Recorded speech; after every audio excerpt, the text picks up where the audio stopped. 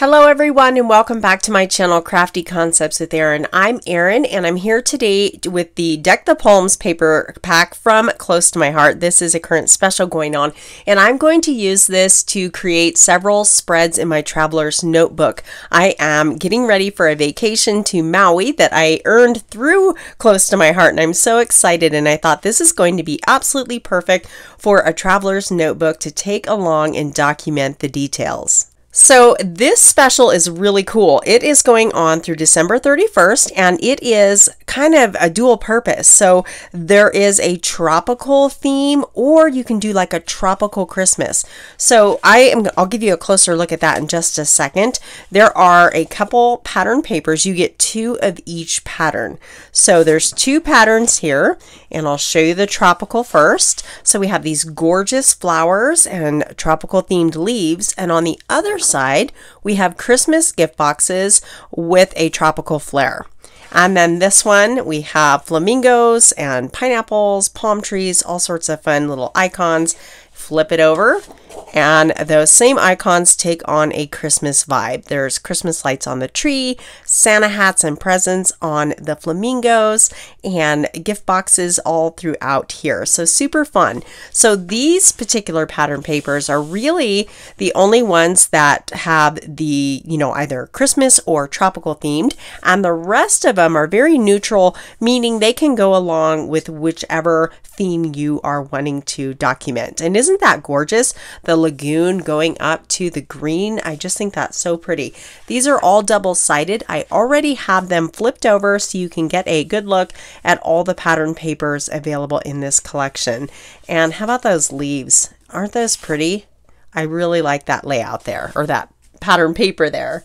So I'll bring back in the sticker sheet. This is 12 by 12 and there are title options on here and different icons that go along with the tropical theme. If I tilt this in the light, can you see that UV coating? Such a cool finish, and it really adds so much.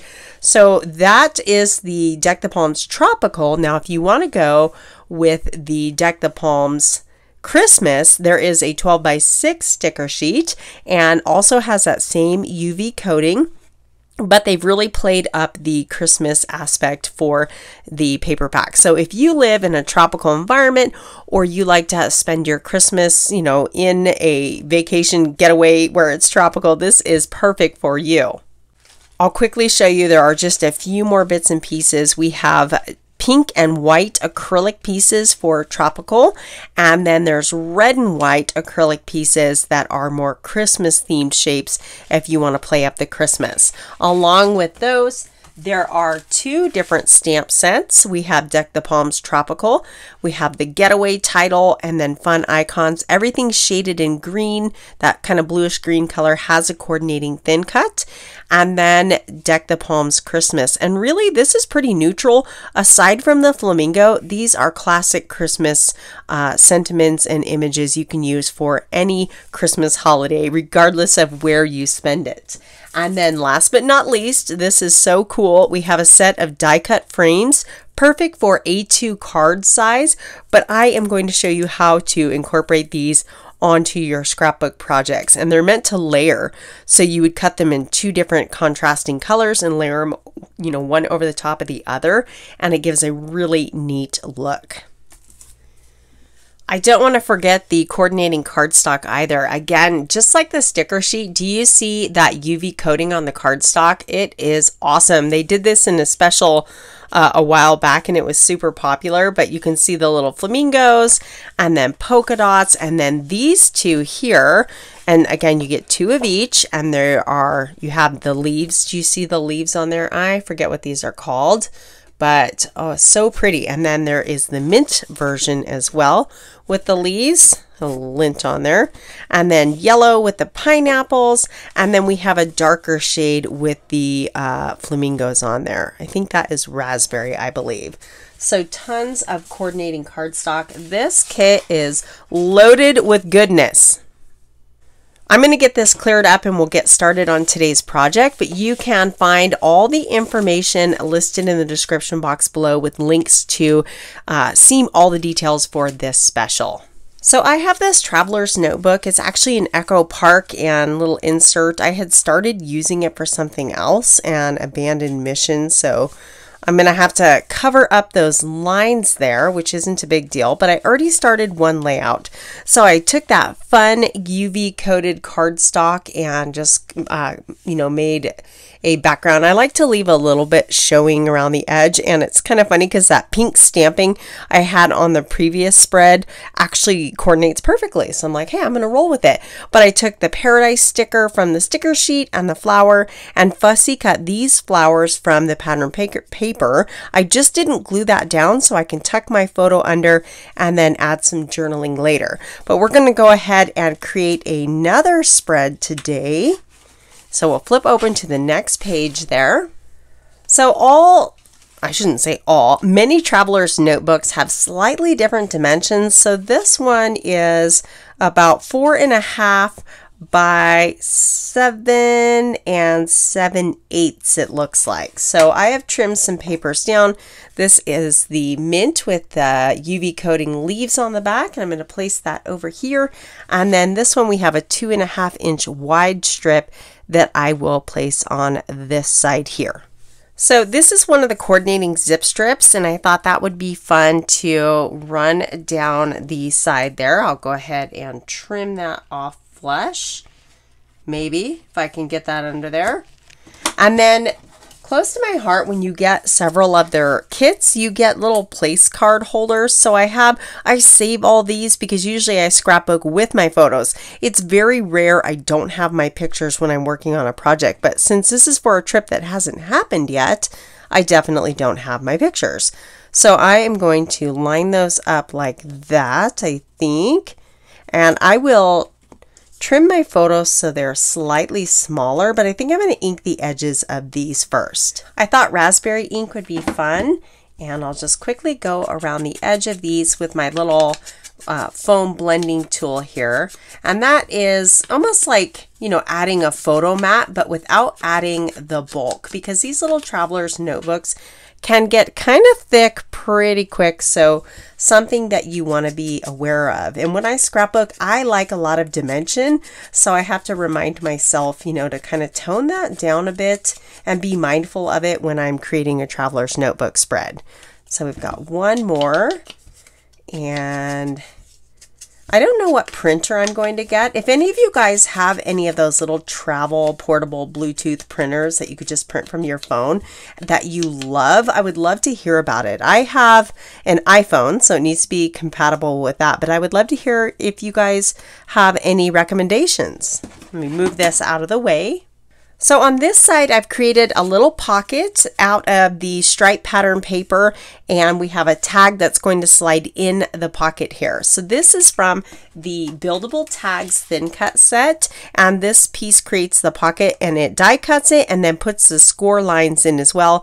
And then you have some different tag options and then hole reinforcers. This is definitely a workhorse in my craft room. I use it all the time. So that is how I cut these two little items here. Now it has the score lines, so fold those in. And a little tip for you, when you're adhering it together, you want this bottom piece on the outside. If you were to put it like this, then when you slide your tag in, it's going to catch on that layer and it won't seat down in there like it should. So just remember to fold those in first and adhere this bottom piece to the outside flaps so that your tag can slide in all the way down like it's intended. Isn't that cute? I love how you can create these little pockets, and you can actually put a couple tags in here as well. So I'm going to use this for my journaling spot, and that way during the trip I can add my journaling to the card. So we'll go ahead and get this adhered together. I'm going to use a little bit of tape now so that it sticks now, but then we'll put some liquid glue on it as well to make sure it holds permanently. That way we don't have to quite wait as long for it to dry. So get a little liquid glue on there. Fold up our little bottom layer. And you want to hang on to that just a second. So be careful when you're putting the glue on. You don't want so much that it's going to squish out and interfere with the inside of your pocket there. So I think we're going to put that just like that, right in the center there. I do want to add some embellishing to the front side of this pocket. So I'm going to slide my tag in really quick and then grab the little hole reinforcer. I've cut this out in Lagoon cardstock. I'm going to use some liquid glue to get that tacked down to the top of my tag just to finish that off nicely. I love that they include these little tag toppers. The liquid glue lets you slide that into place so it's lined up just right. And I'm going to grab my sticker sheet, and I think this leaf here, I'm going to kind of angle that off the lower corner, and then this cute little dovetail sentiment that says "so loving this." I think that's going to look great right across the bottom. Just a little finishing touch. I'll run a white ribbon through the top and adhere that with a glue dot. So that completes this traveler's notebook spread. We have a spot for 3 photos and then lots of journaling on both the front and back side of that tag. I think I'm going to add some journaling lines to that later on. So let's go ahead and do another layout. It's really kind of interesting creating layouts that, I really have no idea exactly what I'm going to be doing when I'm there. So it's kind of fun just creating to create. You're just putting elements together that look nice and, no rhyme or reason. So hopefully this works out. I've actually never done it this way before, so we'll see. I'm dovetailing the bottom of this Lagoon cardstock here with the little polka dots, and I want to use this flamingo. I just think this is a big statement piece and it's going to be its own layout there. I actually want to move it to the left hand side because the flamingo's looking in, and then I've cut a couple strips of this pink and white, it's ballerina and white pattern paper, so I'll layer that underneath here and kind of mirror that on the other side. And I'm just going to create kind of a little photo spot for a 3x4 picture on the right hand side. I want to add some stickers, but first I thought I'd better do my journaling. So I have this June months of the year stamp. I absolutely love the months of the year theme stamps. They are so useful and I'm constantly reaching for them. So I have this circle here. I'm using raspberry ink and I've grabbed the sentiment that says good vibes only. So I'm going to practice a couple times on some printer paper and it looks like it's stamping pretty good. So I am ready to stamp that to my actual circle there. So we'll get that good and inky and it fits just right in the center here. Give it a second to soak in. And then this is going to be my title and I'm going to layer that right over the top of the flamingo in this open space here. For my journaling, I'm going to create a hidden pocket behind my 3x4 photo. Whenever you do this technique, you really want to use a strong double-sided adhesive like this red line tape. And we do carry this in close to my heart in the catalog, the annual catalog. So I'm just running a seam of this around both sides and the bottom. We obviously don't want to do the top because our tag needs to slide in and out. So I'm running this just on the outside edge of the tag. You don't want it too tight because you do want a little room for that tag to go in and out easily. So this side I'll butt all the way up to the edge there so it's not touching the tag. This way we can slide that tag in and out. This adhesive is strong enough that it's going to hold up to the motion. So I like to use my paper piercer to get this started and then peel off all of those little edges there. And once this is stuck down, it is not going anywhere. Like I said, it is super strong tape. I think double-sided score tape is pretty strong too. I actually haven't used it, so I don't know how it compares with this red line tape. But now that I've got all of those off, I can go ahead and get that lined up on my layout here. I'll go ahead and grab my tag, make sure that's going to slide in and out. You can see I inked up the edges and that's going to work perfectly. So I could press it down really well, make sure it's nice and snug, and there, the journaling is done. So now I'm going to anchor this photo with some stickers from the sticker sheet and create kind of a little cluster. I'll overlap these leaves just a little bit here. And I think I'm going to have one going out that way and then this way, and we'll join them all together with a flower. There, that's going to be perfect. Now again, since this is overlapping my photo mat, I need to use a little of my anti-static powder tool to remove the adhesive, because I want that to not be tacked down so I could slide my photo behind the flower.